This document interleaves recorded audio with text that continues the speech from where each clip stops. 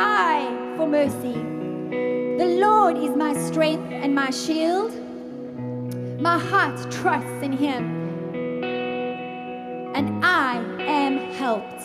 My heart trusts in him, and I am helped. My heart leaps for joy, and I will give thanks. How will I give thanks? In song. I will open up my mouth and declare gratitude, thankfulness, a heart that hungers and thirsts after the King of Kings and Lord of Lords. Let's stand in the presence of the Lord today. Father, we love you with all our hearts.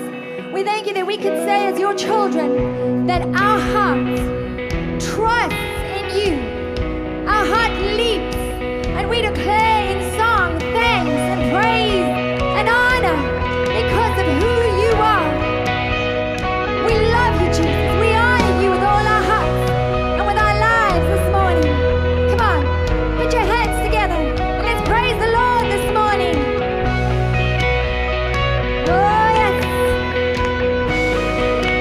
We are running into the presence of the Lord this morning, running into all that he has for us.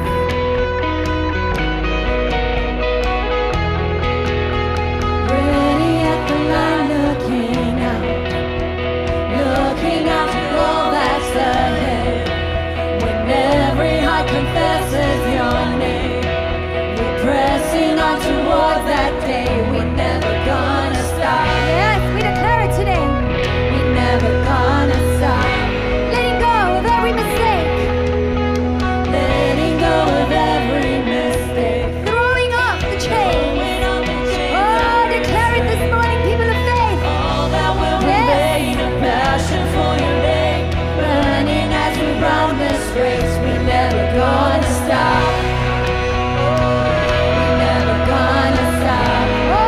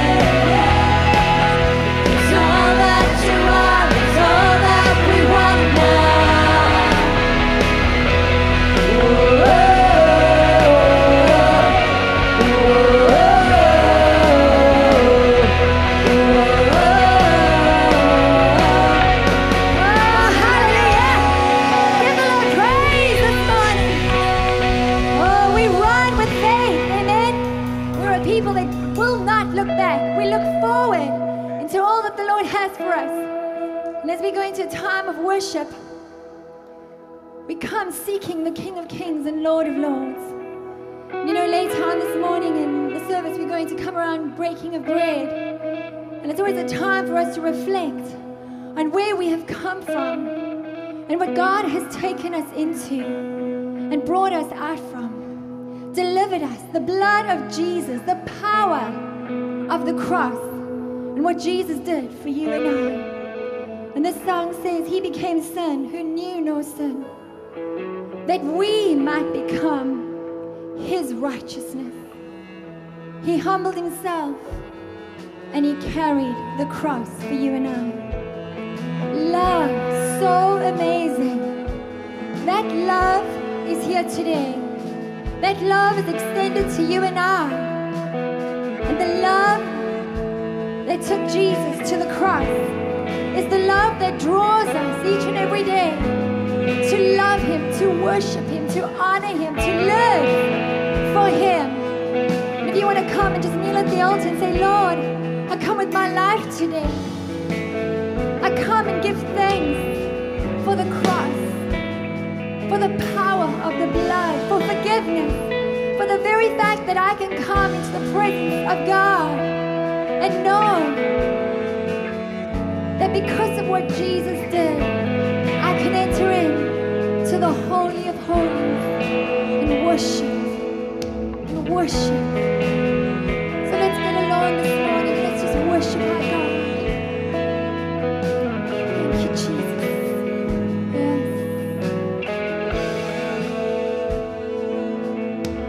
He became sin who knew no sin, that we might become His righteousness.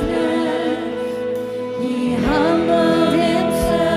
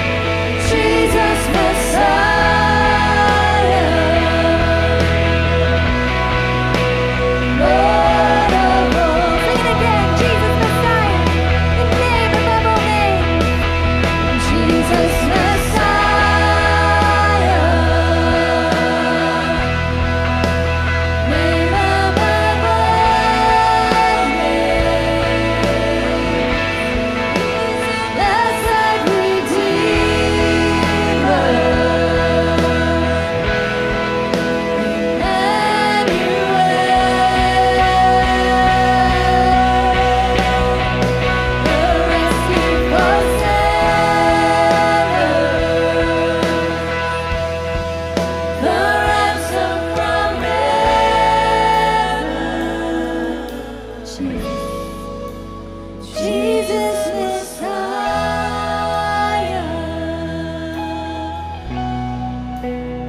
Lord of all.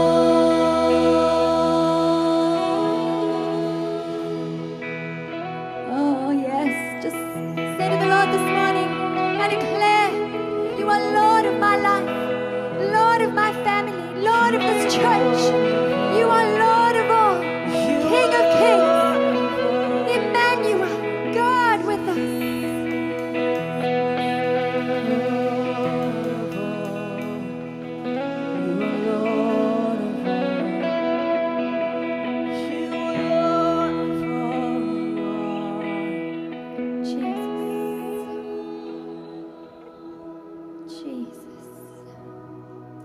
Yesterday, we had a baptismal service here. And one of the truths that came out in this baptismal service was about the Ethiopian eunuch who was on his way to worship in Jerusalem, yet he didn't know Jesus, which means he was a religious man. How many of you know religion doesn't touch God? There's religion and there's Christianity. True Christianity has relationship with God. True Christianity has found God. It has embraced God. Religion is man's search for God. It's powerless. It's mental assent. It's all about what knowledge you have in your head, how much you've learned. Even you'll find a lot of religious people even know the word more than anybody else. They may know the letter of the word, but they may not know the spirit of the word. They may not know the God of the word. And here this morning, I want us to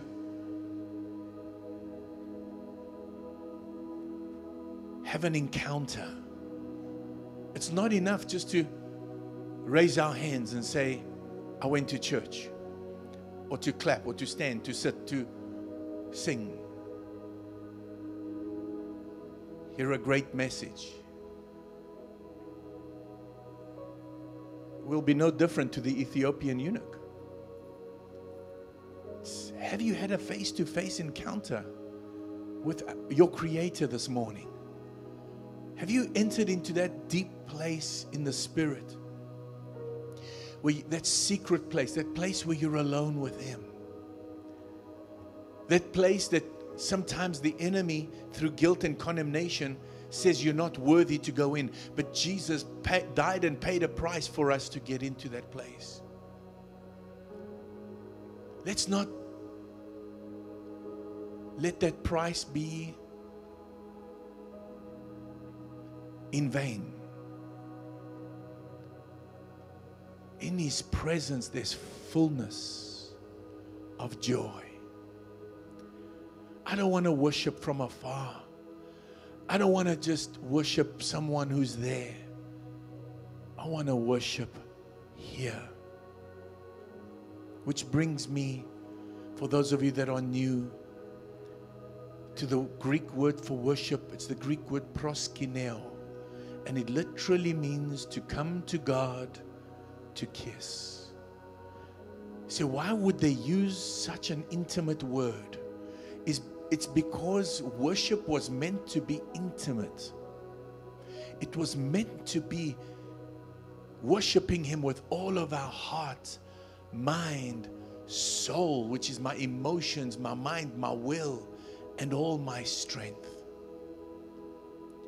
We were always meant to worship from head to toe. Every part of our being worshiping Him. I want us, as we go into this next song, let it be more than a song. Let it be more than just words. Let it be words that just come from the heart and words that engage God. Words aren't meant to just leave our lips just to say that we worshiped. They were meant to engage. It's the Greek word lambano, to lay hold of God. We're going to touch on that word this morning in our teaching. We lambano the Lord. We lay hold of Him. Worship is that encounter. It's that closeness. It's that intimacy. It's that depth. It's that secret place where everything else becomes shadows. Everything disappears. And it's just Him and I. Religion no longer means anything at that moment. Rules and regulations disappear. The power, the importance of law disappears, because everything I do because I love.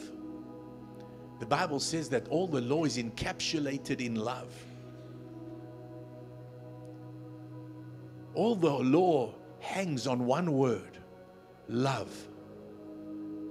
You see, if I love you, I'll be faithful to you. If I love you, I won't murder you.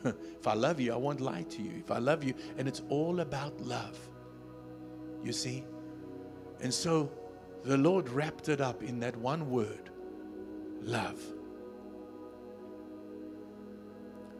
And so this morning I want us to forget about the person on your right, your left, in front, behind. And as we go into the song, the front is open. If you receive best sitting, standing, on your knees, on your face before God, however you can receive.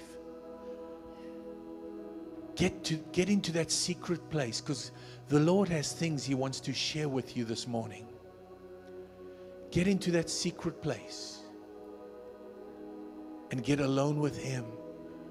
Let His presence infect and affect your life. Can wash away my sin. Come on, lift your hands. Nothing but the blood of Jesus. And what can make me whole again? Yes, nothing but the blood. Nothing but the blood of Jesus. What can wash? And what can wash away? Put your faith in the power of the blood of Jesus this morning. Nothing but the blood of Jesus.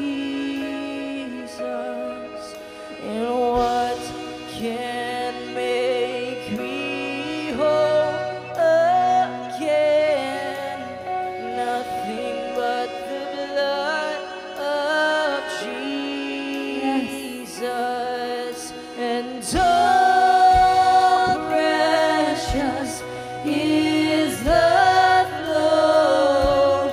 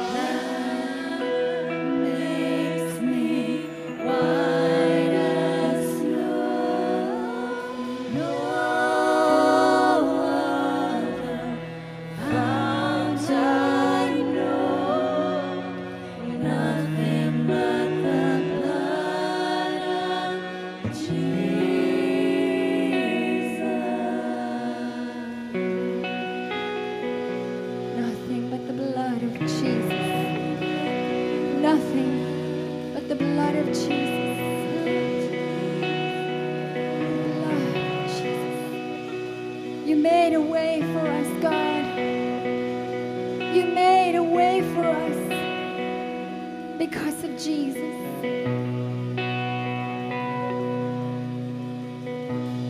You made a way for us to enter into the holy place. By the crimson stain upon your robe, Yes, Lord. Hallelujah. with every nail, with every pounding blow, Jesus. Worship you. every stripe and every bruise upon your back. Worship you, Jesus. I can hear you crying out. Father, You say, Father, I desire that they would be with me to see my glory. You took all my shame and my iniquity. For the sake of freedom, you set me free.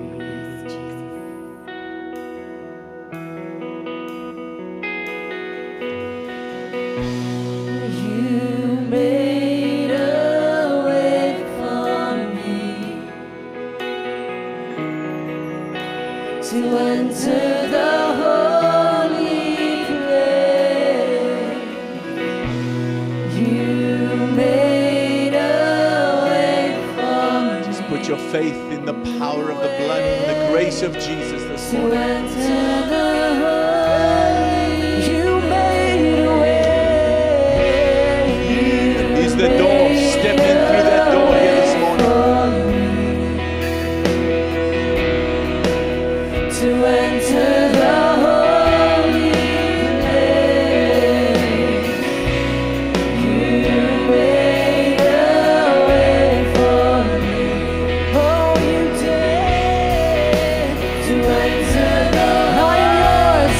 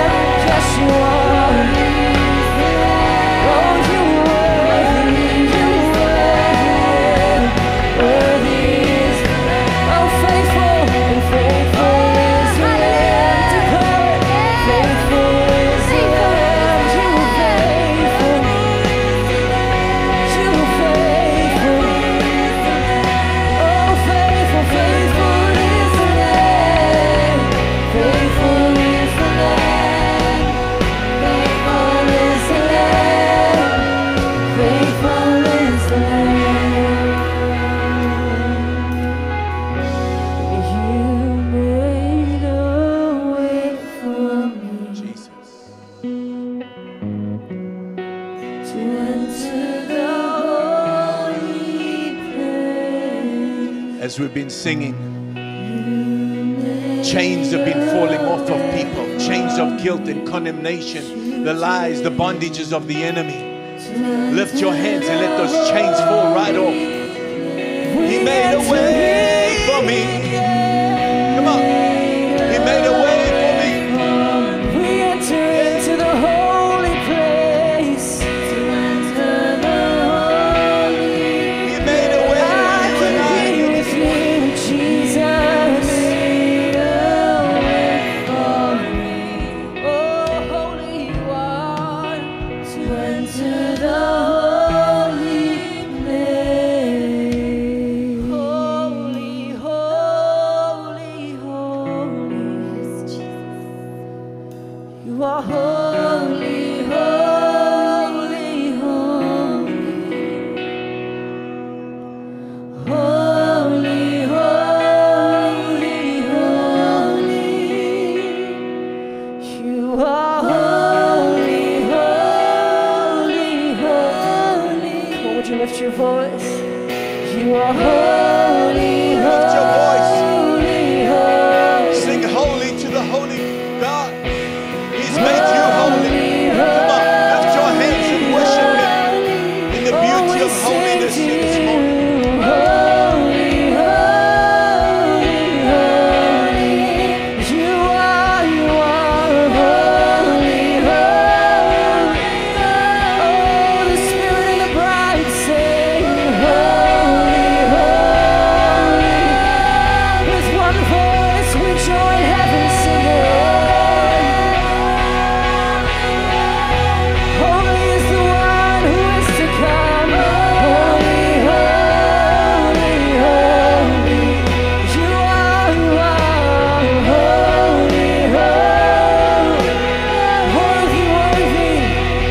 You are worthy, worthy, worthy. Worthy is the Lamb, worthy, worthy, worthy. We join with heaven. Worthy, worthy, worthy. Worthy is the Lift your hands. Lamb, He's worthy. He's worthy of your love, your adoration, your lifted hands, your lifted eyes, your allegiance, your dedication, your commitment, your love, your passion. He's worthy. He's worthy. Come on, sing it out. You're worthy. You Lord. deserve all the worship, Lord. Worthy, worthy, worthy. King of kings. You are worthy, worthy. Come on, faithful, faithful. You are faithful, faithful, faithful. The one who intercedes day and night.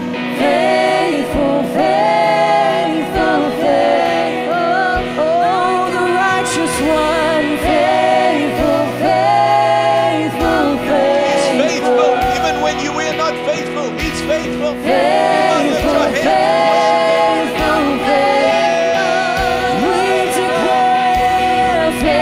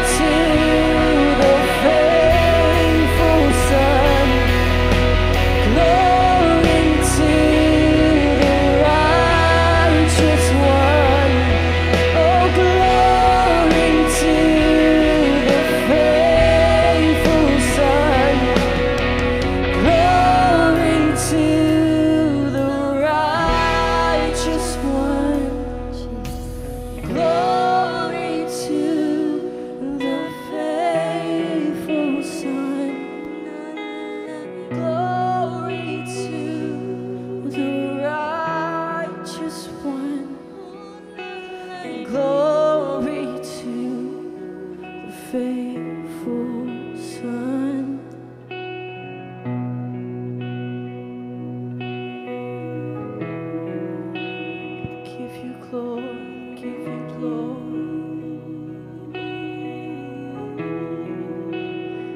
Surrender our Worship you, Jesus. Just let everything become shadows. glory. Look into his face. Let your love and your adoration go towards him this morning. Of your presence. Of your presence. We your temple. We your temple. Give him reverence this morning. Give you reverence. So arise to your rest and be blessed by our praise as your glory. The glory of God not just fill this building, but fill Fills this your temple, place. your life, your mind, Your your heart. presence. As soul. your Come on, lift your hands. Let the glory of God come as it did in the Old Testament and fill the sanctuary that was built and prepared for him. Lift your hands and let the glory of God fill your temple.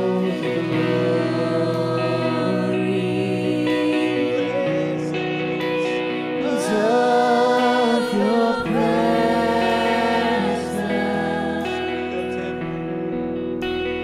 We your temple. Give you reverence.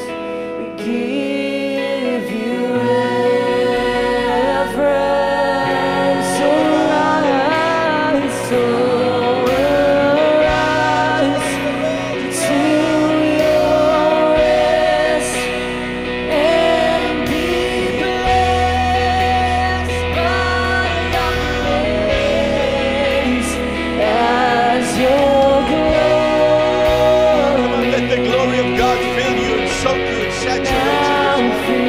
And soak in his presence. The glory of God is in the house this morning. Come on. As your presence now fills this place. Oh, the glory and oh, the glory. Your presence.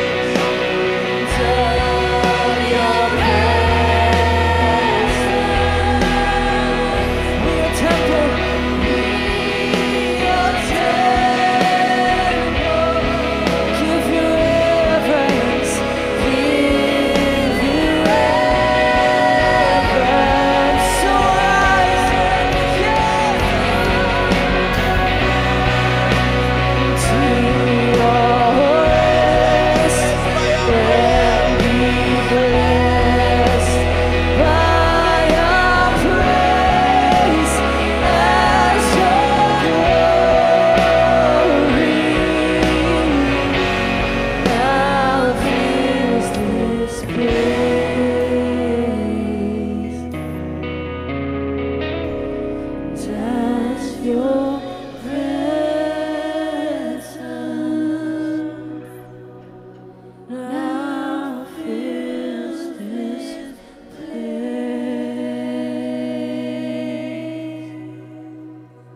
Holy Spirit, come.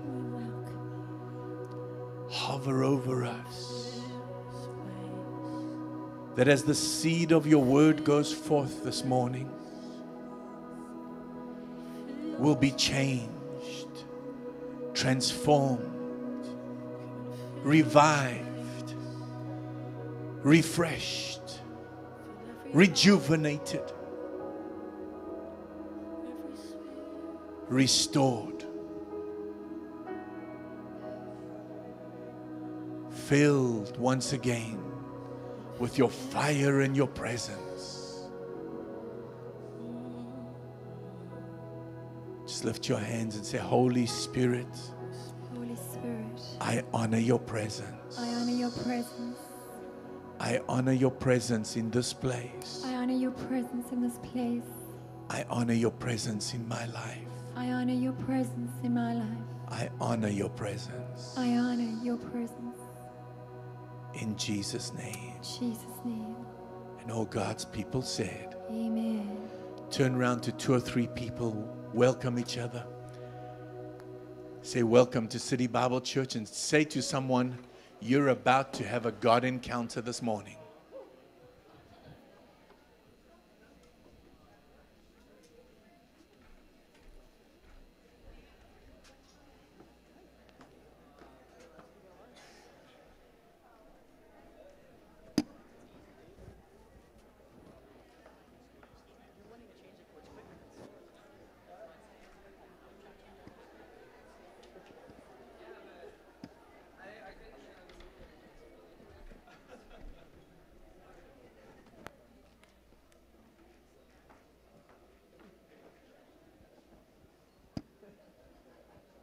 Hallelujah. Woo. Already then. We serve a good God, amen? Turn to somebody and say, we serve a good God. We serve a real good God. Woo. All right, you can take me out, take me down, especially out of the monitors, please. There we go. Great to see you all. If you have your Bibles, give me a little more, please. Go with me to Galatians chapter 3. Book of Galatians chapter 3. Turn to somebody next to you and say, great to see y'all. Even though you're only speaking to one person. Because that's how we say it down south. Amen. We want to welcome you all, and especially those of you that have joined us online. We have people all across this country and around the world that's watching. It's great. God bless you as you receive from God's word this morning. And I know those of us that are here are going to very specially receive God's word. Amen. I'm excited with what God is doing in the church. I tell you, there's a freshness, there's a life, there's a river, there's excitement, people can't wait to get together and have fellowship and hang out and have fun together and attack the pastor in the swimming pool and crazy stuff like that.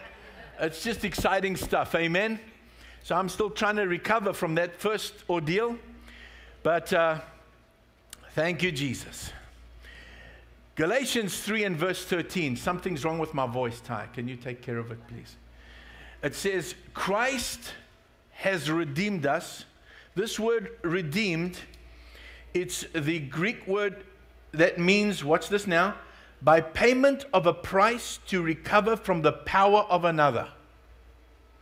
When we've been redeemed, somebody paid a price to recover us from the power of someone else. Is anyone excited about that? That's great, thank you. So Christ has redeemed us from the curse, in other words, the power of the curse of the law. How did he do that? Well, being made a curse for us, he became a curse. Jesus himself, when he hung on the cross, he didn't take on the curse, he became the curse.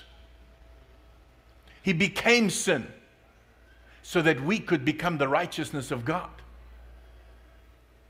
And as much as by faith we receive the righteousness of God, and here's a quick freebie.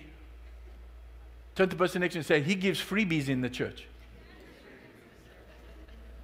Here's a quick freebie. You cannot be the righteousness of God and be a sinner at the same time. Stop treating yourself like a sinner and then say that you're the righteousness of God. That's kind of schizophrenic, don't you think? So we're either the righteousness of God or we sinners. We need to make a decision.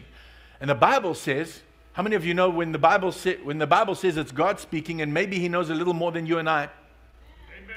Maybe we need to believe what he says instead of what the devil says in my head. That's right. And what the devil's saying to you, and even proving to you with stuff that's going on around you. And saying, you see, you are this, you are that. No, I am who God says I am. Say with me, I am. Hold your Bible up in your hand. Say, I am. It's so funny. In this day and age, people are holding up their cell phones, iPads. Where the days we used to hold up a real Bible. I mean, well, this is a real Bible. Amen. You all know what I mean. That's funny though. Say with me, I am. I can't even. I am who God says I am. I can do what God says I can do. I have what God says I have. Okay, now let's say it and believe it this time. Are we ready? Now that you know what we're going to say. You ready? I am what God says I am. I am who God says I am. I can do what God says I can do. I have what God says I have. And here it says, okay, now I'm speaking, you don't have to say anything more. It says, Christ redeemed us from the curse of the law by becoming a curse for us, for it is written, cursed is everyone who hangs on a tree. And the next verse says, verse 14, it says,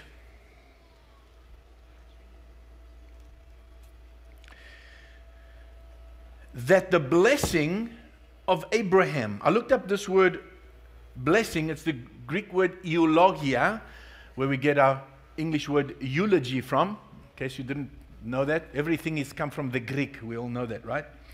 And it says, it means the laudation, the praise, or the published language.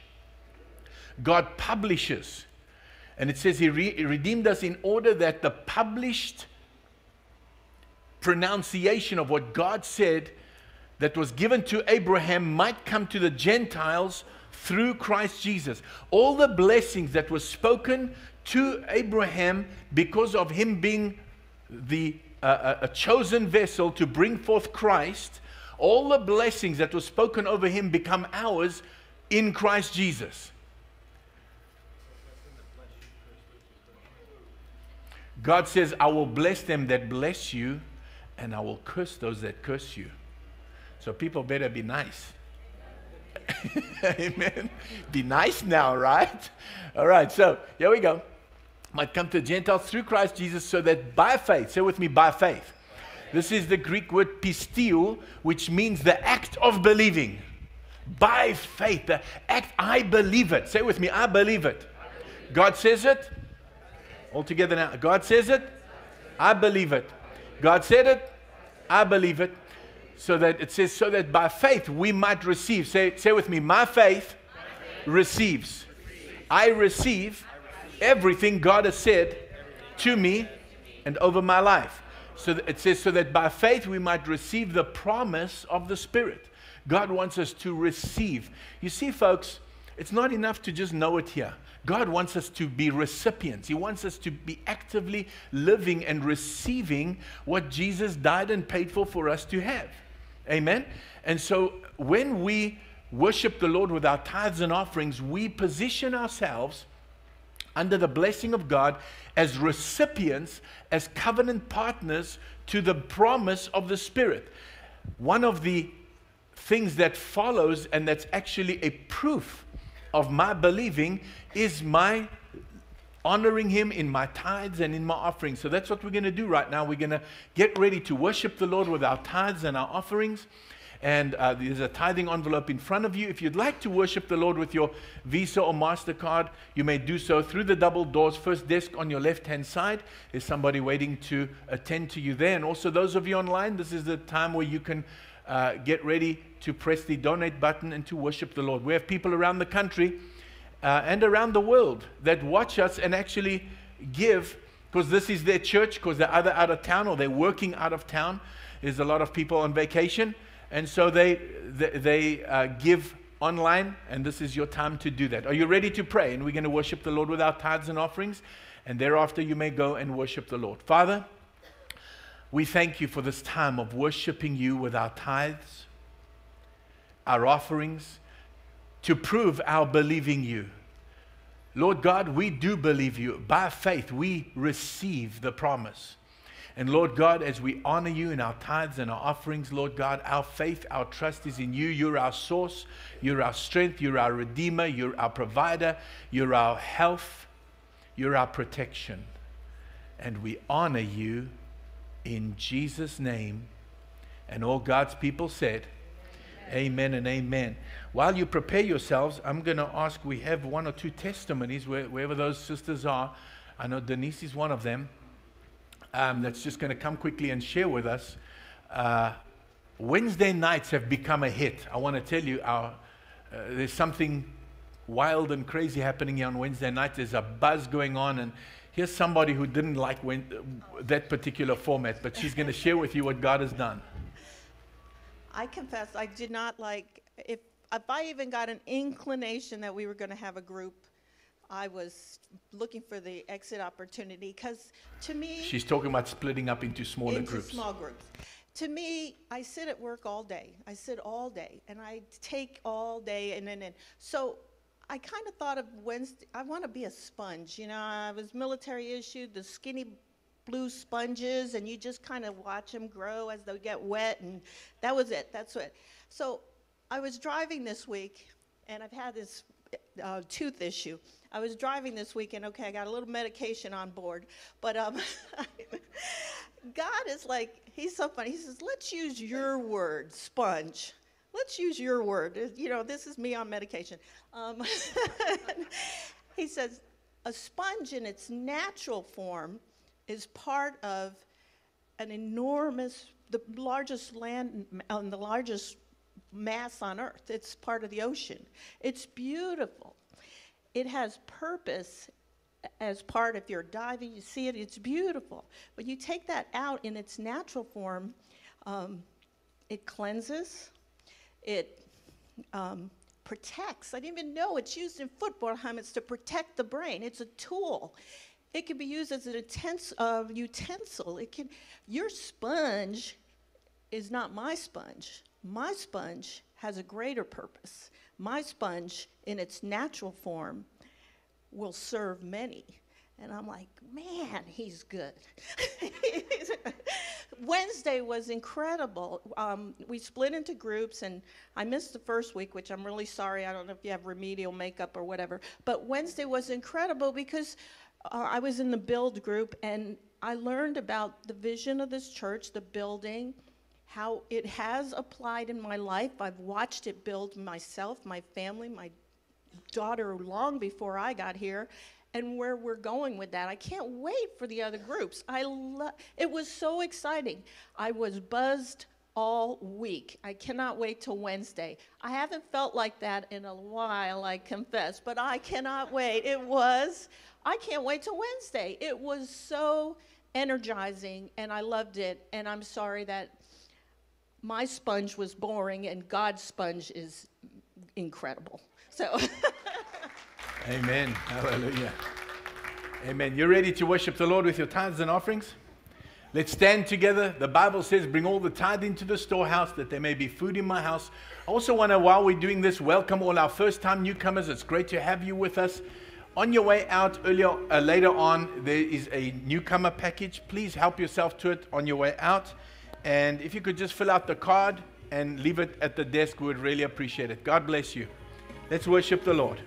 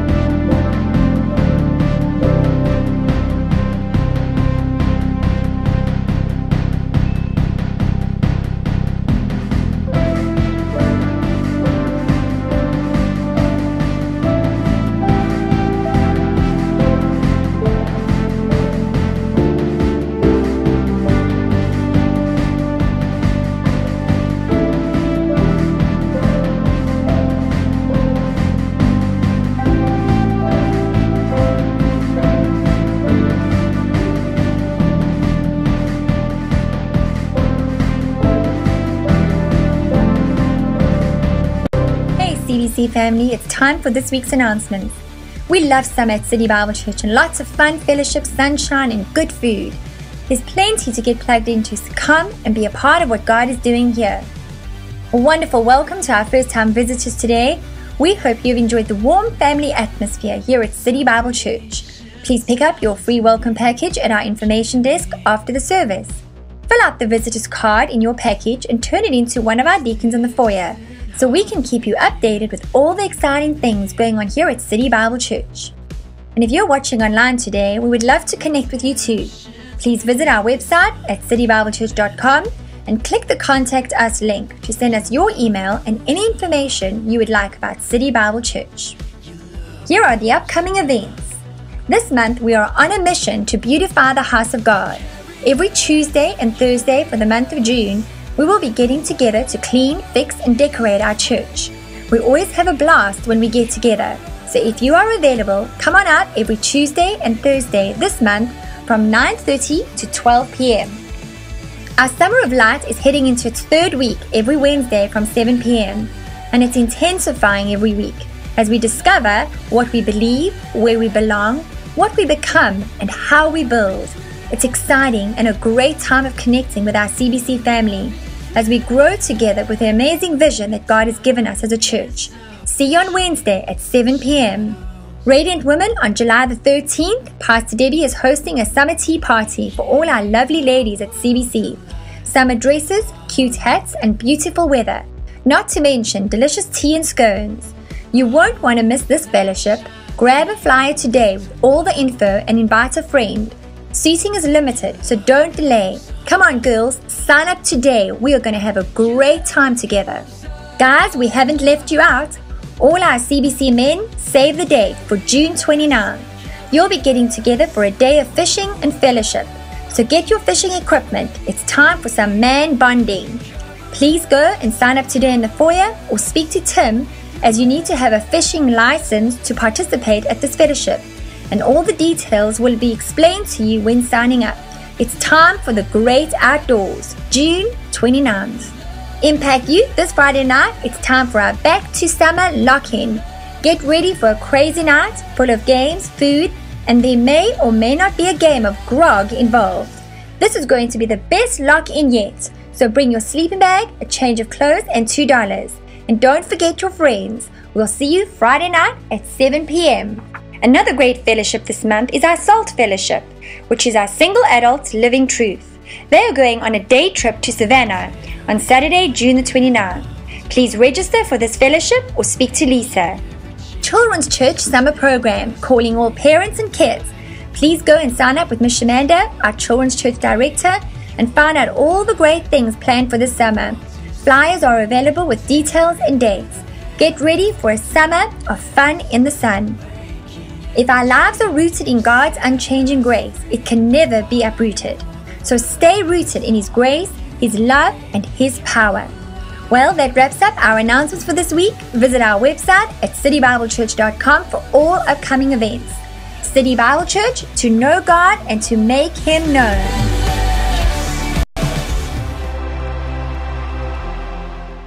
Doctors Paul and Carol Alexander have been a great influence on Pastors Errol and Debbie.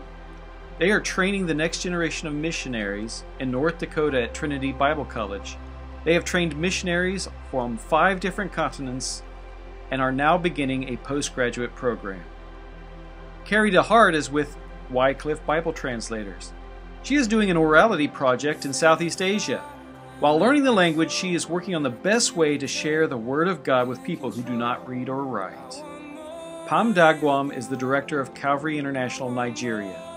Pam is in the northern city of Jos, which has been attacked by Muslims several times and many Christian churches have been bombed. They want to get rid of the Christians and make it a Muslim city. Pam is reaching Muslims for Christ. Reinhard Bonnke has also had a long-running relationship with Pastors Errol and Debbie. Reinhard Bonnke is an international evangelist who has done outreaches all over Africa. Matt and Nusha Reifsnyder have been with Go-To Nations for 25 years.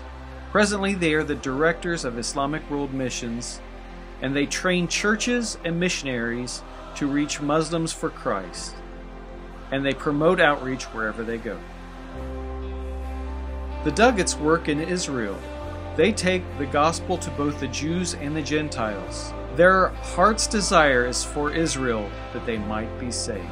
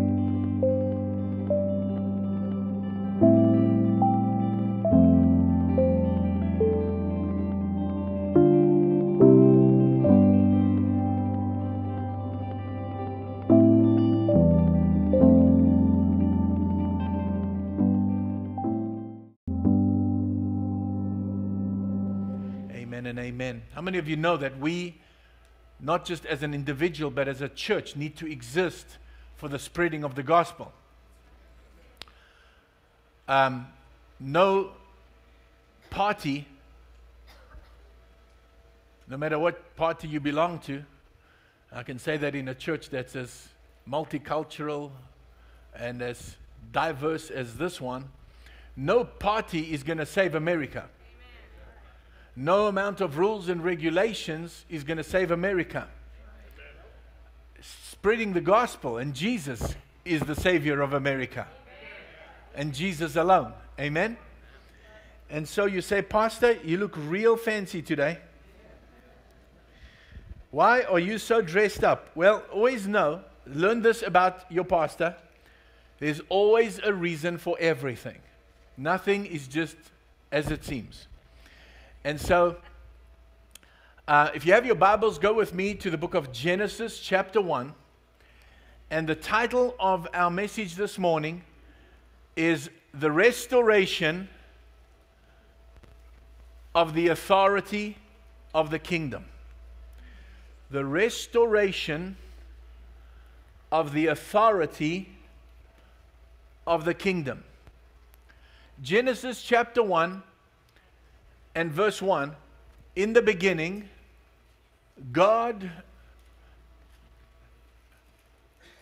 it's the Hebrew word Elohim. Say Elohim. Elohim is the Hebrew word. Jehovah, Yahweh, is the word that just means the self-existent one. But here it's the Hebrew word Elohim, which can be translated gods. Now that doesn't mean that there's many gods. It just means God was Father, Word, and Holy Spirit. You say, why aren't you saying Son? Because He wasn't the Son at the time. He was the Word. The Word became flesh only when Jesus came to the earth, right? So you can say the Father, the Word, and the Holy Spirit. That's why the Jews struggle with the word Son, because Son, He wasn't the Son in the Old Testament. He was the Word. Amen? You say, Pastor, you look more like yourself now. And there's a reason why I've rolled up my sleeves. There's always a reason for everything, because God got ready to create. And so you roll up your sleeves when you get ready to create, you see. So God created the heavens and the earth. Now the earth was formless and empty. Darkness was over the surface of the deep. And the Spirit of God was hovering over the waters. Whenever God is getting ready to create something, to do something, the Holy Spirit shows up and He's hovering. Like He was earlier on in the worship. Whenever we sense that anointing, we should all get excited with an expectation that He's about to do something for us, to us, and hopefully not in spite of us. Amen. We should all be involved and participating with the Holy Spirit. And it says, the Holy Spirit was hovering over the face of the waters, and God said, let there be light. And there was light. God saw that the light was good, and He separated the light from the darkness. And God said, let there be an expanse between the waters to separate water from water. And God said, let the water under the sky be gathered to one place, and let dry ground appear. And it was so. And God said, let the land produce vegetation, seed-bearing plants, and trees on the land that bear fruit with seed in it, according to their various kinds. And it was so.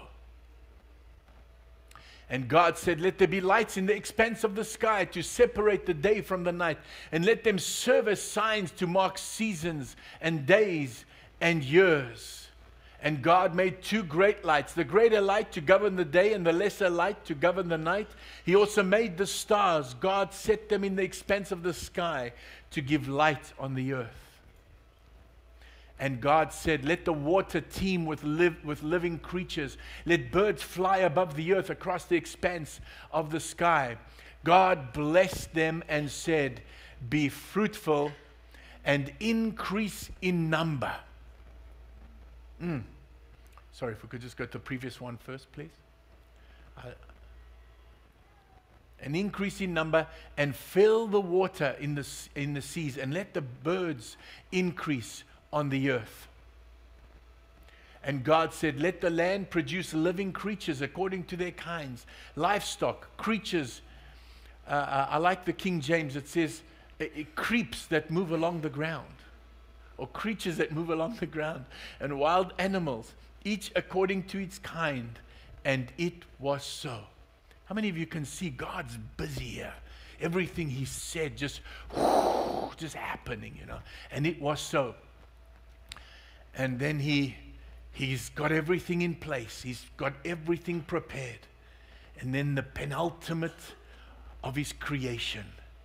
And Elohim, God's Father, Word, Holy Spirit, said, let us make man, make Adam in our image. This word image, it's in our likeness, in our icon, a duplicate, a second one just like me.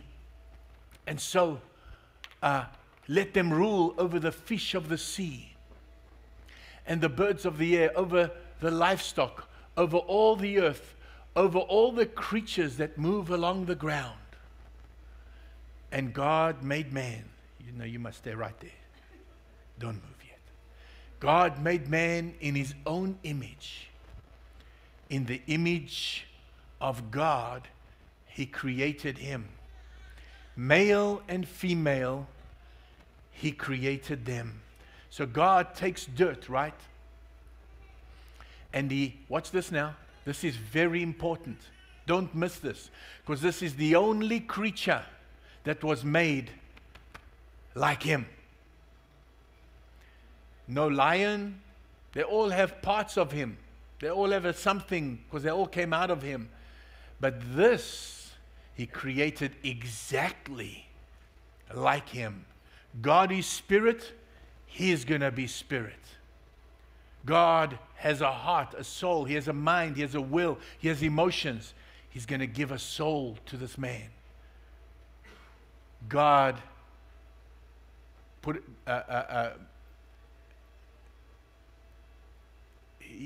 he created a body in Jesus, and so he gives us a body.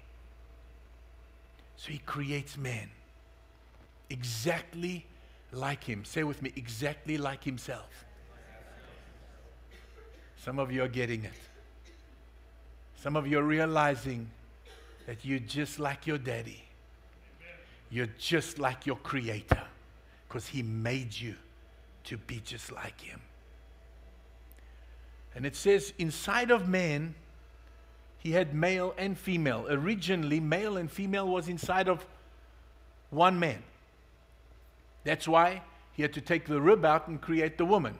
She was in before she was taken out, right? And all the ladies said, amen, hallelujah. Verse 20, let's go on. The Lord God took the man and put him in the Garden of Eden to work it and take care of it. And the Lord God commanded the man, you're free to eat from any tree in the garden, but you must not eat from the tree of the knowledge of good and evil.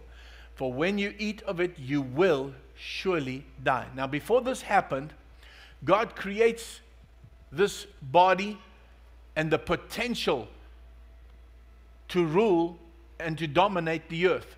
And then the Bible says he breathes nefesh, ruach. He breathes. Watch this. If I breathe out, where did that air come from? Inside of me. So God took of his own spirit and he put it into man. And man became a living being. Mini me.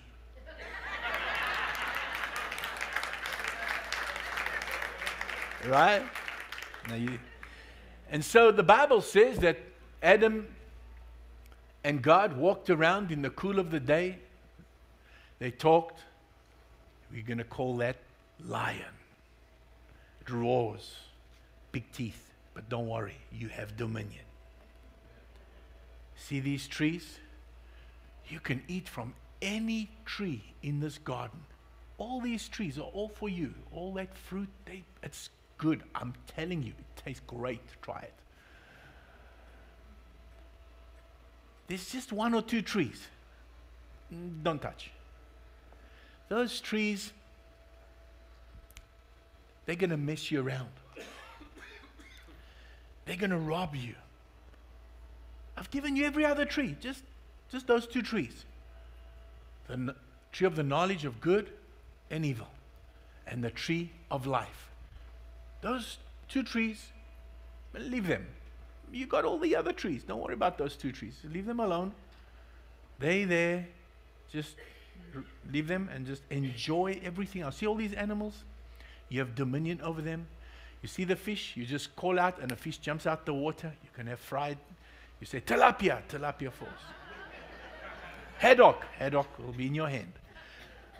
You know what's cool? When you say to your wife, I'm going home, what would you like? You don't have to walk around Publix for 3 days looking for what she asks for. You just call it out and it'll come to you and you eat. How cool is that, my son? And so the Bible says that God took man and put him in the Garden of Eden to work it and to take care of it. And the Lord God commanded the man, you're free to eat from any tree in the garden, but you must not eat from the tree of the knowledge of good and evil, for when you eat of it, you will surely die. Now the serpent was more crafty than any of the wild animals the Lord God had made. He said to the woman, now, you know one thing I noticed which I've never seen before? And I've probably read this hundreds, thousands of times. When God commanded the man, the woman wasn't even there. That's right. So we didn't make It was ouch. Ah.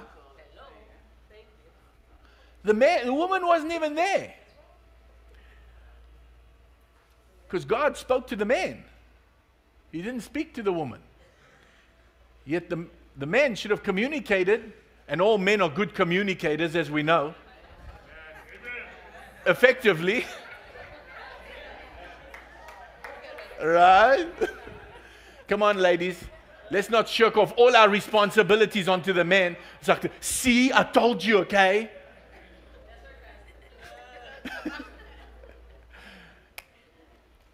And he says to the woman, did God really say? Isn't it just like the devil to question God's word in our lives? Are you really saved? Are you really a Christian? Do you really believe God? Are you really born again?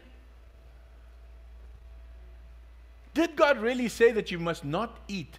It's questioning what God said. And that's what the devil does. He questions what God has said to us about our present and about our future. Did God really say you must not eat from any tree in the garden? The woman said to the serpent, we may eat fruit from the trees in the garden, but God did say you must not eat fruit from the tree that is in the middle of the garden, and you must not touch it or you will die. You will not surely die, the serpent said to the woman. Isn't it just like the devil? To just neutralize, nullify, eradicate, demolish what God says. For he knows that when you eat of it, and always remember, when the devil speaks to us, there's always a measure of truth. There's enough truth to convince us that it sounds right, it sounds real, it's right, but it's so wrong, but its end is destruction and destructive. But he puts enough truth in it to convince us. And it says, when you eat of it, your eyes will be opened and you will be like God, knowing good and evil. When the woman saw that the fruit of the tree was good for food and pleasing to the eye, how many of you know that that's how temptation comes to us? It's what we see, what we can taste, what we can touch, And it says, when the woman saw that the fruit on the tree was good for food, and pleasing to the eye, and also desirable for gaining wisdom. Are you kidding me? These people knew everything that God knew. God himself was instructing and teaching them, and then they want wisdom from a fruit. Is it just me that sees that or what? God himself comes and hangs out with them, shares about the universe, and now they're going to eat the fruit and know more than God. Isn't it like our lives? That there's certain things that we desire and we want to eat it so that we can understand it when God has said, don't touch it.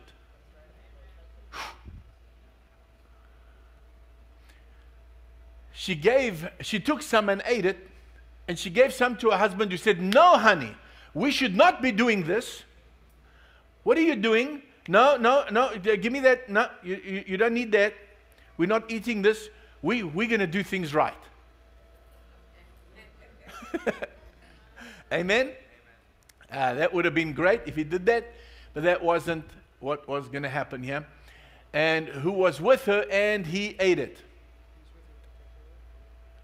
Then the eyes of both of them were opened, and they realized that they were naked. What happened? You see, they didn't know they were naked because they were clothed with the glory of God. They were clothed with an authority. They had authority. God said to them, I give you, go and take dominion. You'll see it in Genesis 1, 2, 3. Go and take dominion over the land, over the sea, and everything in it. I've given you this land to subdue it, to control it, to bring it under your control, to rule. You will rule this earth like I rule heaven and the heavens. Mini me. I made mini me.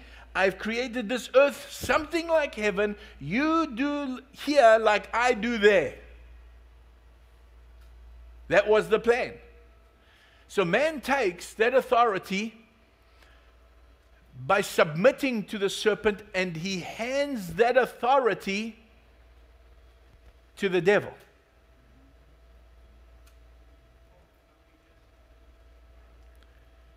And unless we have restoration of that authority, we will live our lives with no authority over anything in our lives.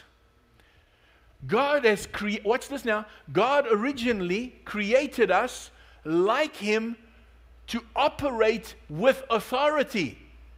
That's why I read all that creation part, because He was operating in and with authority, creating. Whatever He said was happening. He's the King of Kings and the Lord of Lords. He speaks it, it happens.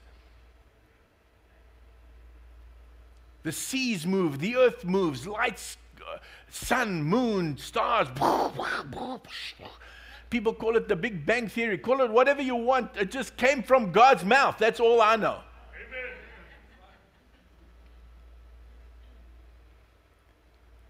I'm okay with something exploding when God speaks it out. Big Bang Theory, I can go with that, but where did the Big Bang come from? Let there be. That's where it came from. God's mouth. And so God operates with authority, and He created many Him, that's you and me, to do the same. Now if man takes that authority and relinquishes it, then he's no longer subduing, but is subject to the authority that is not operating in. And we need restoration of that authority, because the Bible says in John chapter 1 and verse 12, to as many as have received Him, to them that are called by His name, to them He gave the right, the power, the authority to be called the sons of God.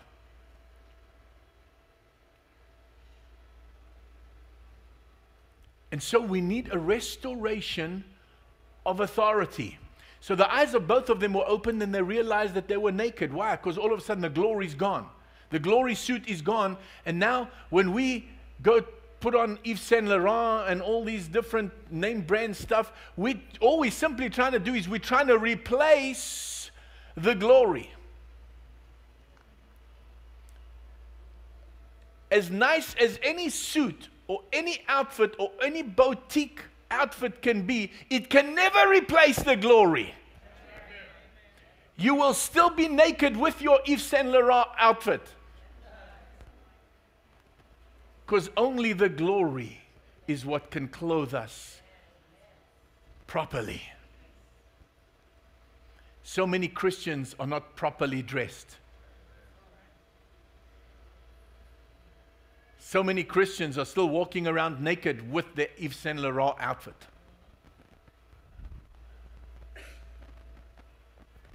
They're still naked because there's no glory upon them, on them, and with them. So they sewed fig leaves together and made coverings for themselves. Then the Lord God said to the servant, because you have done this, cursed are you above all the livestock and all the wild animals. You will crawl on your belly. He must have had legs. Quite a skinny dude if he did have legs. But and you will eat dust all the days of your life. And I will put enmity between you and the woman. I will put enmity between you and the woman.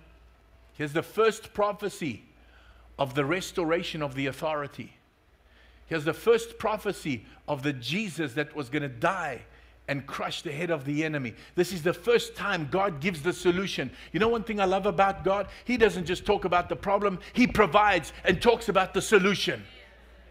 And here right in the beginning, he's already talking about the solution. Listen, let me tell you what I'm going to do with you. I'm going to put enmity between you and the woman and between your offspring and hers, and he will crush your head and you will strike his heel.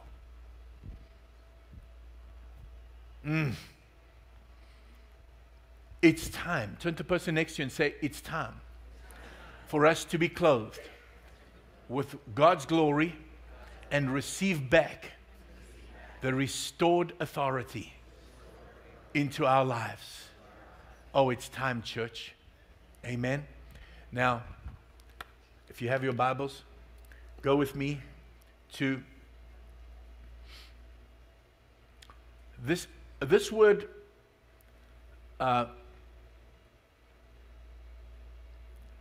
To rule or to have dominion, it's the Hebrew word radah. Say radah.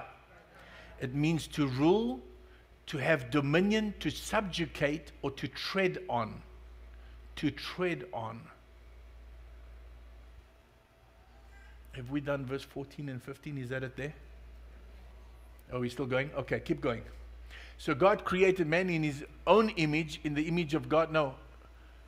Is this the beginning again? Just go pick up where we left off. Sorry, I hope am I confusing you? Okay. All right, go with me to, are we in chapter 3 yet?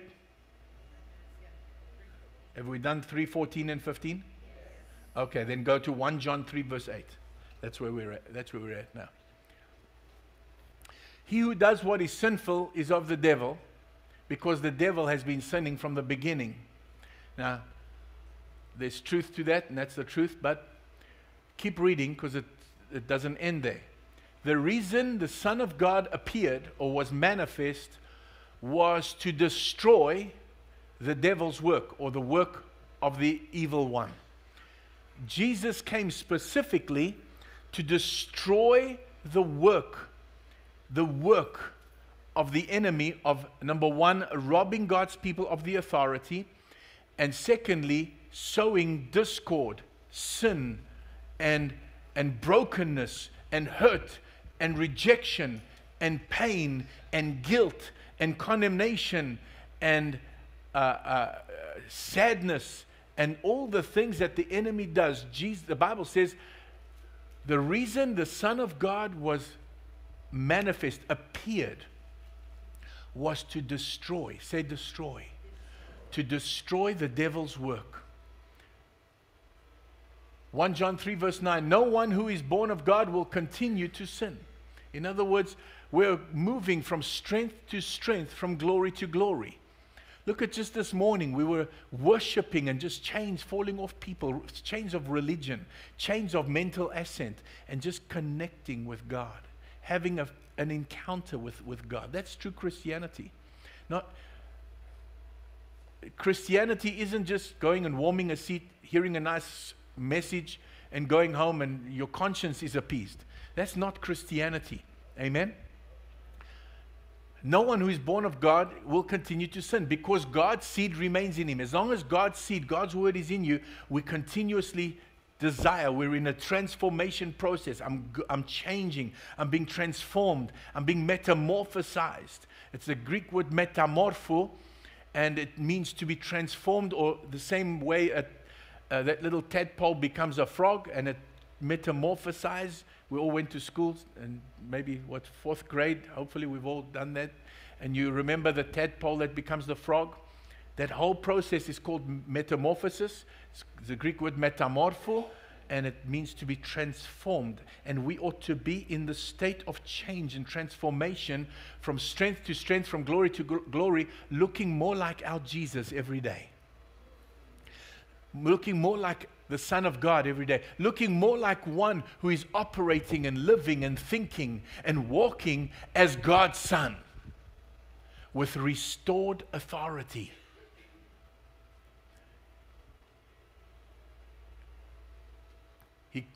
No one who is born of God will continue to sin because God's seed remains in him. He cannot go on sinning because he has been born of God. Okay, next one. This is how we know who the children of God are and who the children of the devil are. Anyone who does not do what is right is not a child of God, nor is anyone who does not love his brother. God is looking for us to be, folks, if we have hatred in our hearts, whether it's hatred because of a person's color of skin or background or nationality or because you just don't like their face or whatever the reason is, the Bible says God's love doesn't remain in us. And we need to be changing from glory to glory. We need to be changing and allowing to start thinking like God, feeling like God, acting like God, walking like God, living like God. We don't need to be criticizing people. I'm going to say that again. We don't need to be criticizing people. We don't need to be looking for faults in other people. You want to find faults? Look at yourself. You'll find plenty. Amen? Work out your own salvation with fear and trembling. Amen? Let's exercise authority here first before I try and exercise authority over there. Let's start here. Let's get it right here. Amen? Next one. And then it says,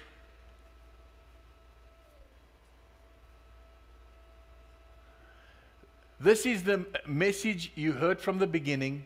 We should love one another. Everything we do must be because we love one another. Amen? Matthew 28 and verse 8. Jesus came to them and said, all authority. The King James has the word power. It's incorrect. The word power is the Greek word dunamis.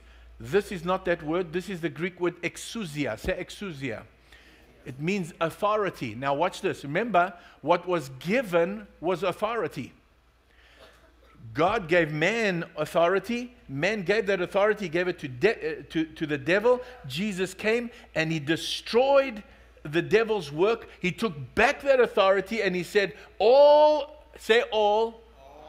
All means? Why? Correct. All authority in heaven and on earth has been given to me. Next verse. Verse 19.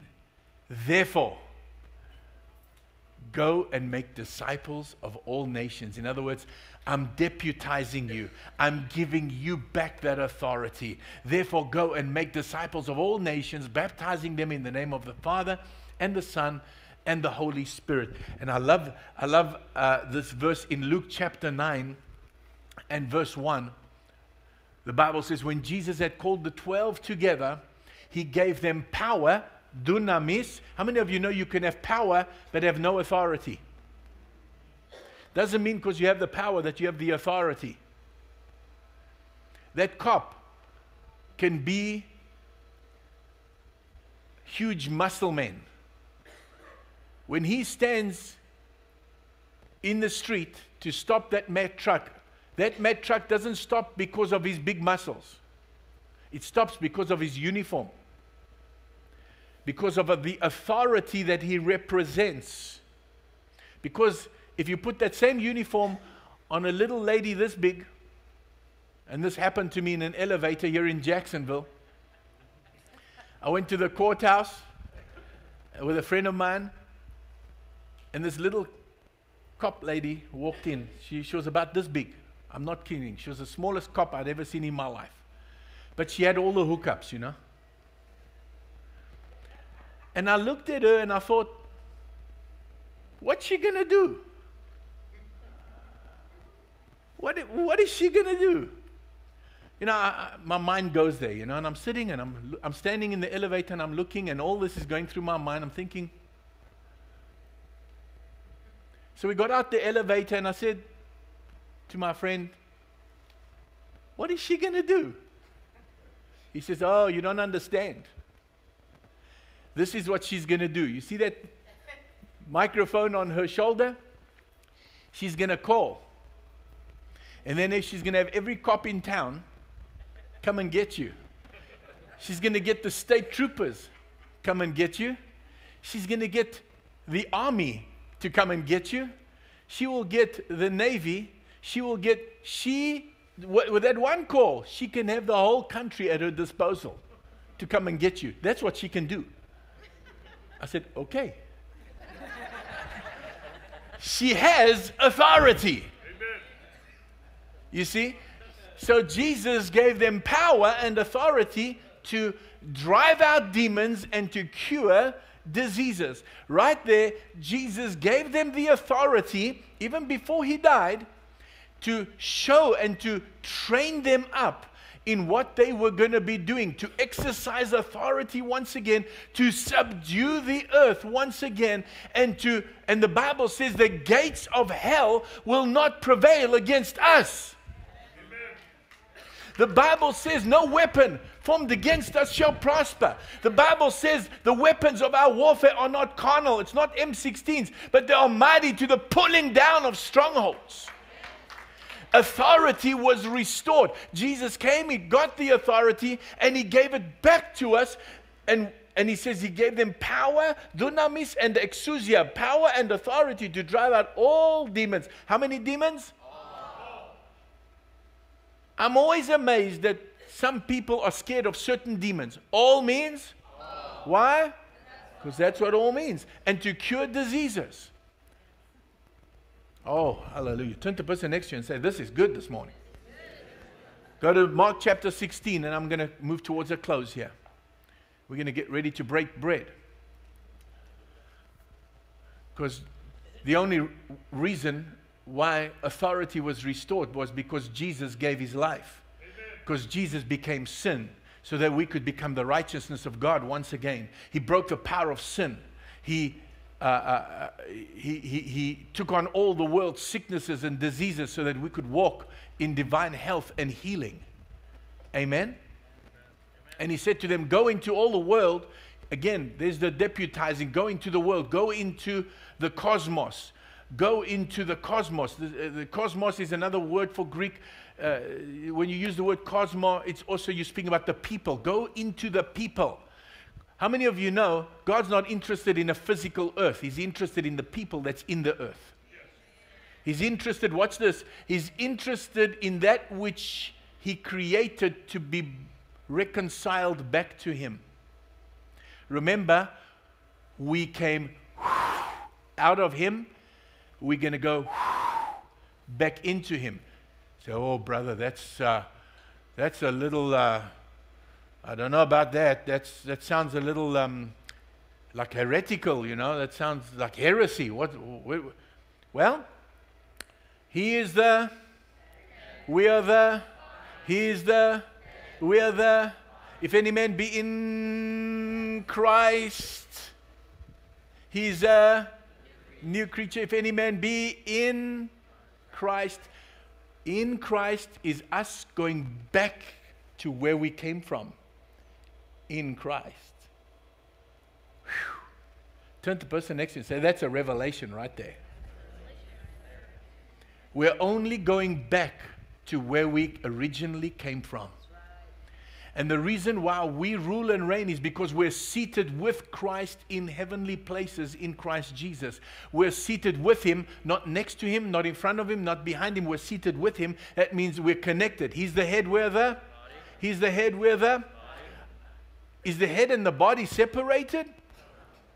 Why do we act like the head is up there and the body's down here? We're not a monster, people. It's not a headless church.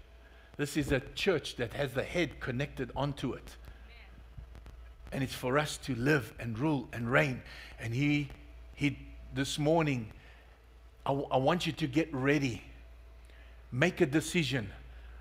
I'm taking back what the devil stole when he took authority away from me. Because I was created to live, to operate, to have, and to enjoy authority in my life. Watch this now. How many of you know at least 10 people that somebody's raising their hand? I'm still busy talking. You see weird stuff when you stand here. I'm telling you now. You have no idea what I see. Some of you think because you're facing me and the people behind you can't see you that I don't see you. I'm looking at you, people. I am seeing you when you're picking your nose and doing all your weird stuff that you do there. I see you. The people behind you may not see. I'm looking. Me, I have to see you, okay? I'm kidding. That's funny. Now, where was I? How many of you know 10 people that are living way below their potential? How many of you are that person yourself? Way below your potential. One of the things that's going to accelerate that potential in our lives, as far as who we were made to be, how we were created to be, how we were created to live our lives on earth, is to have that authority restored, and we begin to live and operate in it. I'm sorry, camera guys. Giving you a hard time by walking so deep in here. Amen? God is looking for us to walk. Watch this now. It's one thing to receive the restored authority. It's another thing to walk in it. And so when we go to the table of covenant this morning, we're not just saying, thank you, Jesus, oh, bless God. Oh, Jesus, it's another badge. I'm not giving you a badge. God's not giving you a badge this morning. That badge means absolutely nothing if you're not going to use it. If you're not going to operate in it. If you're not going to begin to act like your daddy. And to subdue the earth. And to subjugate the earth. And to take control once again. Beginning here. Some people want to control everybody, but they can't control themselves. I like that guy. Man's honest. Hallelujah. Best place to be, man. Tell you. Best place to be. Better than the self-righteous. Oh, I don't know what he's talking about. And must be talking about. Isn't it always weird when you get these people? Did you hear the message this morning? It was just for you. The preacher was talking about you. But here we're coming to the table that represents the price that was paid. Watch this. The price that was paid. For us to have that authority, to receive it once again. And to be able to operate with power and authority again. I want to close with the words of the Ethiopian eunuch. When Philip appeared to him and was running next to his chariot. You know how fast you got to be and how fit you got to be? I think it was some supernatural stuff that was going on there. Hey, what you reading?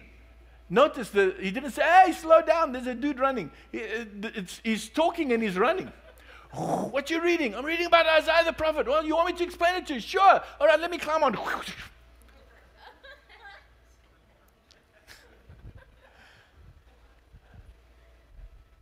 And he says, What stops me from being, I see some water.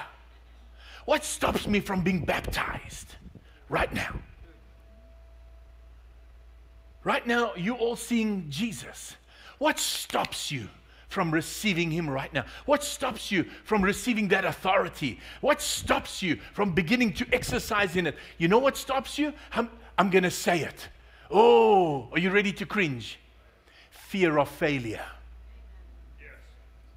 Fear that it's not going to work for you.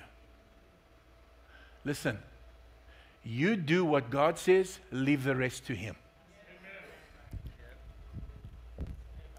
You do what He tells you to do, exercise that authority, the rest is on Him.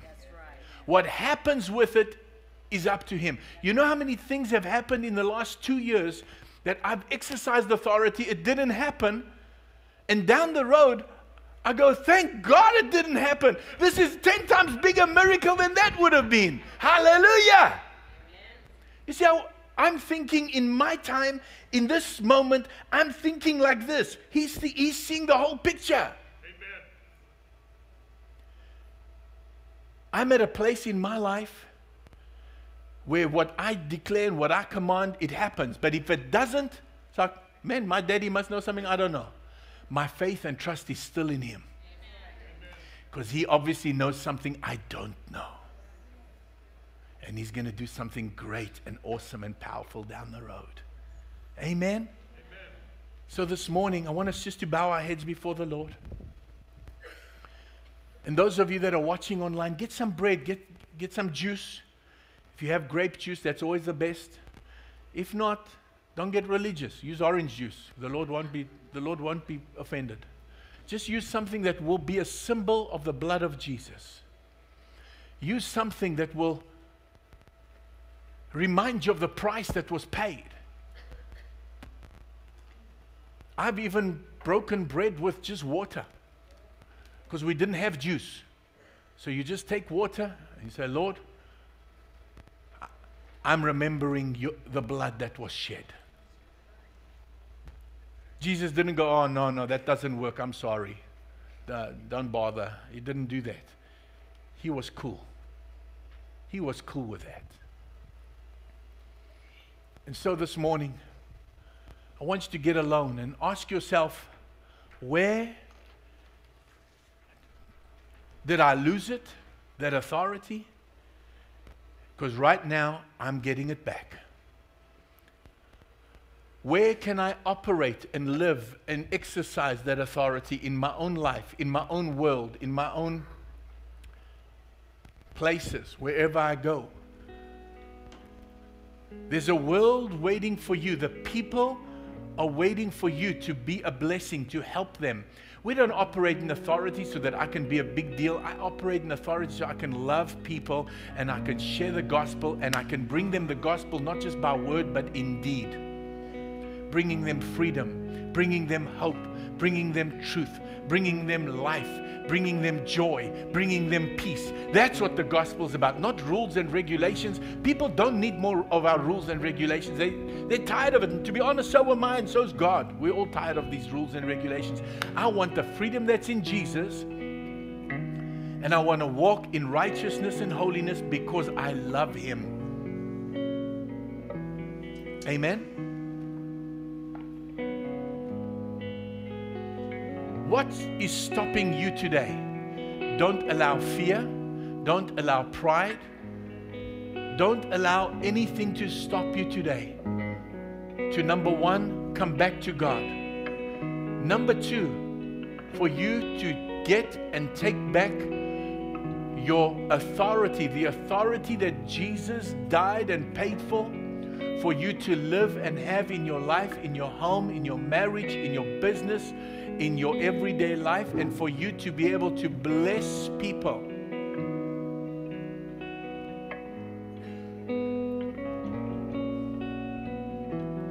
Just the other day, I was in a store, and a lady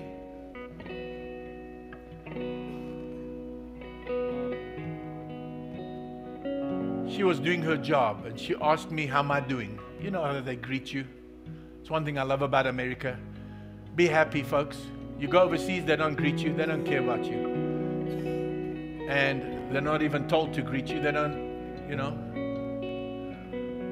So she did her job and she said, how are you doing? So I said, great, thank you. How are you? She said, I'm making it. Oh, what an open door.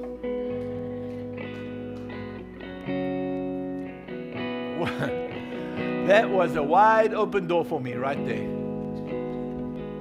And I said, ma'am, Jesus died for you to more than make it. He died for you to have a life filled with joy and peace. And she looked at me and she had tears in her eyes. And I reached out and I held her hand. And I said, I'll be praying for you because God loves you today. And our meeting is not a coincidence. God wanted me to come through this line so I can tell you His love is towards you today. And her eyes, and she actually turned around and she said, I better stop, otherwise I won't be able to work, because she was about to burst into tears. It's for us to let people know there's a hope. There's a truth. There's an answer.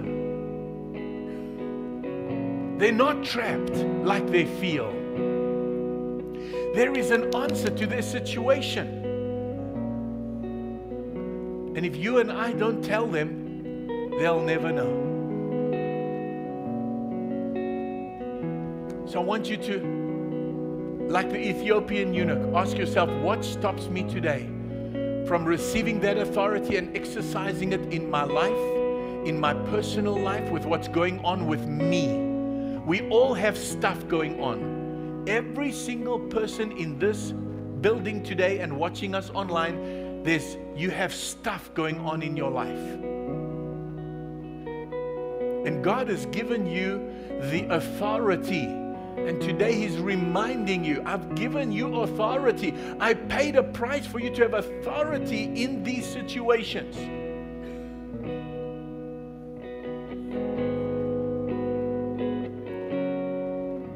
You don't have to live subjected to stuff for the rest of your life.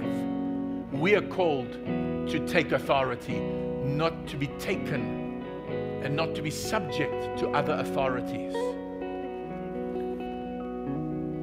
That includes the authority of alcohol, drugs, or any other substance that may have taken control of us.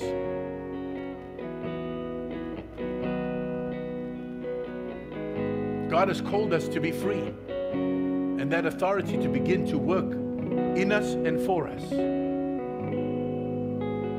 There's a powerful anointing to set people free from different habits, different bondages, whether it be alcohol, tobacco, or drugs, or whatever. And that includes prescription drugs. Sometimes I know people that have been addicted to prescription drugs. And because a doctor prescribed it, we feel better about what we drink and what we take. God wants us to be free, church. God wants us to be free. He wants to be the one who gives us peace. He wants to be the one that calms us down. He wants to be the one that relaxes us. A great man of God once said, you know what I do for relaxation? He said this in front of 5,000 people. I nearly fell out my chair. He said, I speak in tongues all day. He says, I do that and you have no idea how relaxed I am after a couple of hours of just speaking in tongues, praying in the Spirit, just out aloud. It's actually very relaxing. I tried it after that. That was maybe 30-something years ago. I heard him say that, and I've been doing it ever since. I tell you what, that's why I'm always so relaxed.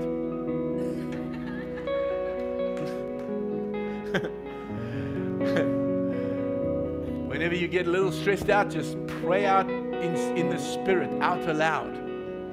Go into a room where You can just be alone with God and just pray in the Spirit.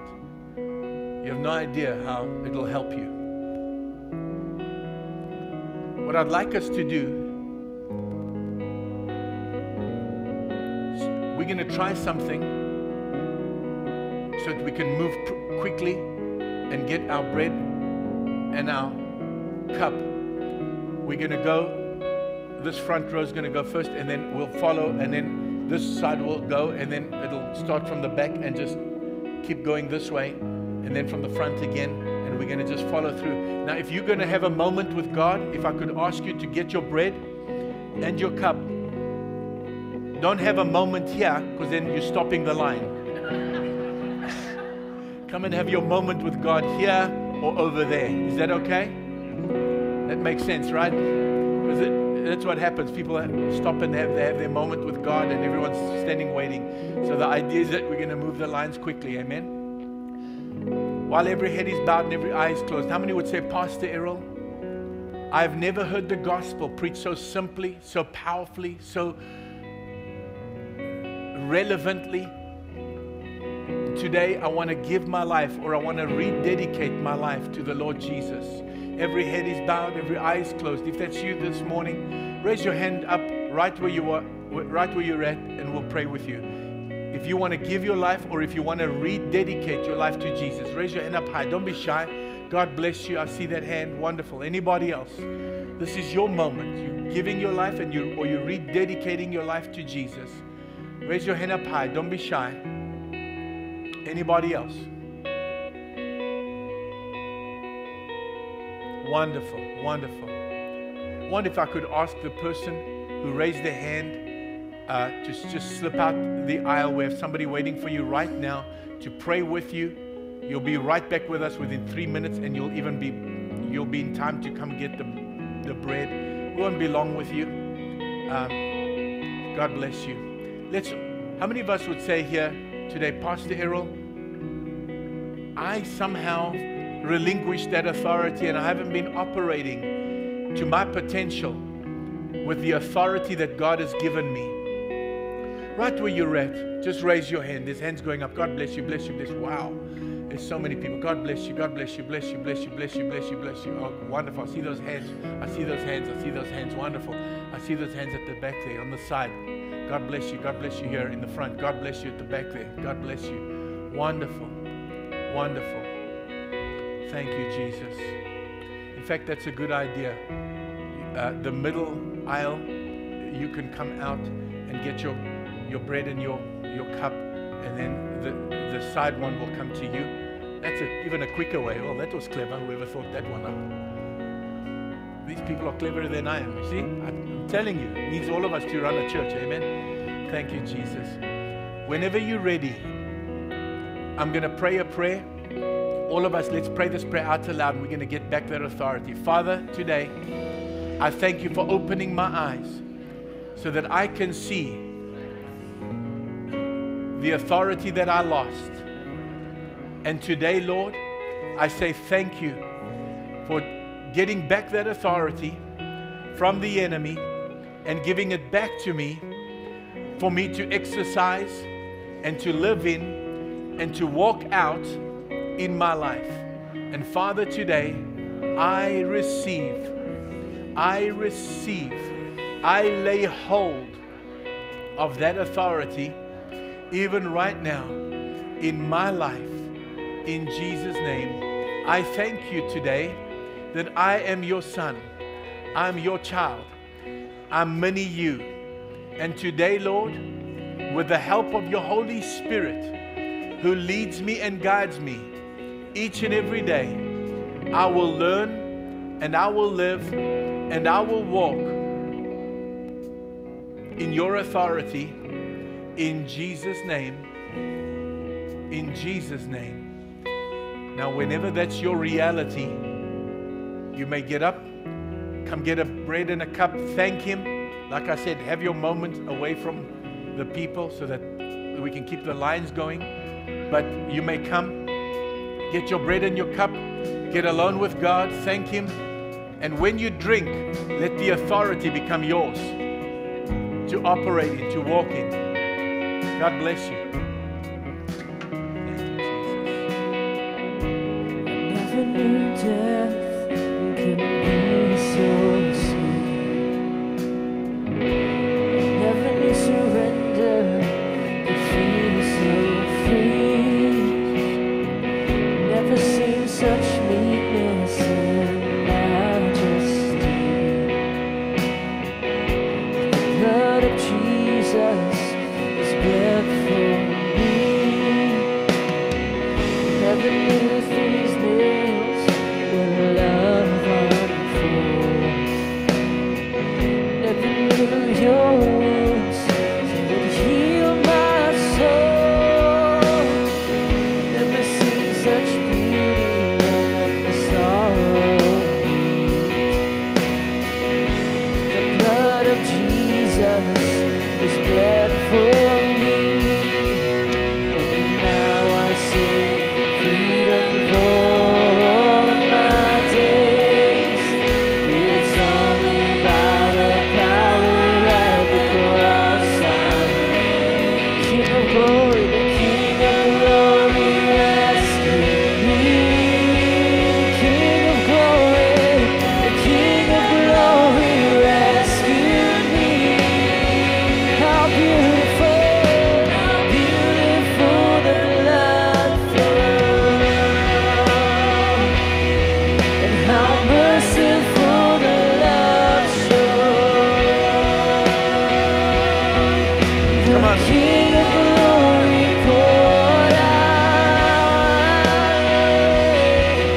Victorious are we now. Let's stand together as we worship Him. He's worthy of our worship this morning. Come on. It's all because the blood has flowed. The blood was flowing. The price has been paid. Receive that authority. It's yours. There's nothing you can do to work for it, to deserve it. It's all because of Jesus. All because of Him. Receive it now. Glorious are we. How beautiful and how beautiful you are. How merciful you are. And how glorious you are. Christ our Savior. How beautiful you are. You are.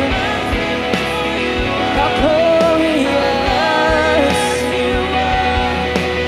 Christ how beautiful you are. And how merciful you are. How glorious you are. Christ come on, one last time. And how beautiful you are. How merciful you are. How glorious you are. Christ our Savior.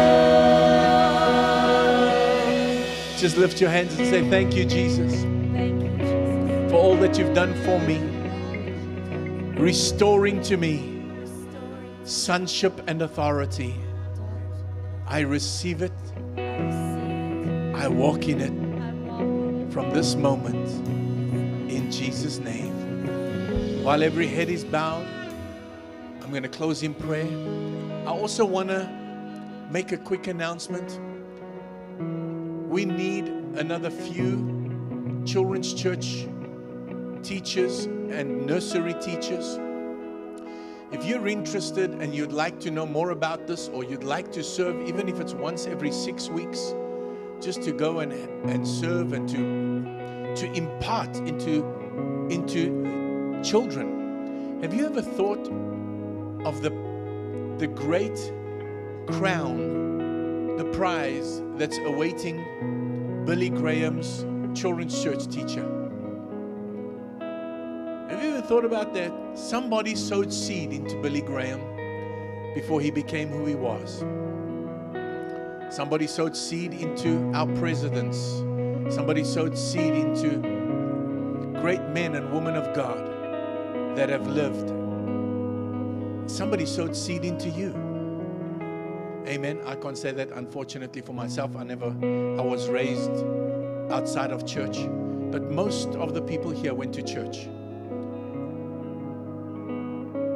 And I I believe we need to continue that. We mustn't forget about the next generation. There's beautiful children that need the seed of the Word of God to be sown into them. And even if we just give one Sunday morning in 6 or 8 weeks, if you can help with this, we have a thriving, awesome children's ministry. You'll be put as an assistant. We're not going to throw you in the deep end. We'll put you in as an assistant. You'll be trained. You will learn how to do it. But if you'd like to do this, please raise your hand so we can just get a show of hands. Wonderful. Thank you, Jesus. There's somebody. There's somebody. Can somebody just take these names down, please?